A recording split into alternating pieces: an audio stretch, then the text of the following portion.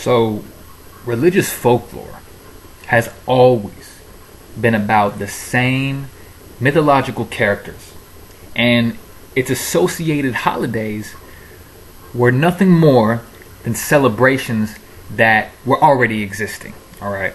At one point, the religious characters were understood as a symbol of ourselves, the environment, and the cosmos.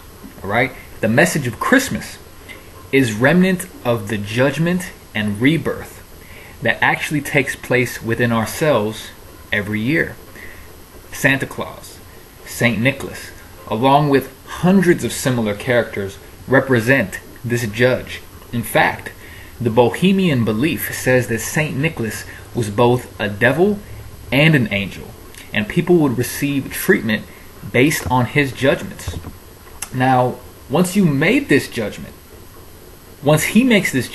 right, which is representative of you, you fall asleep and you wake up Christmas morning a new you, a better you, ideally a new version of you, okay? Because when you are born again, you receive this gift in the form of presents. You have no recollection of the past nor concern for the future.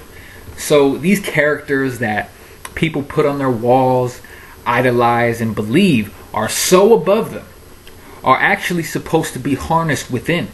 The Christ has existed way before Christmas and way before Jesus of Nazarene.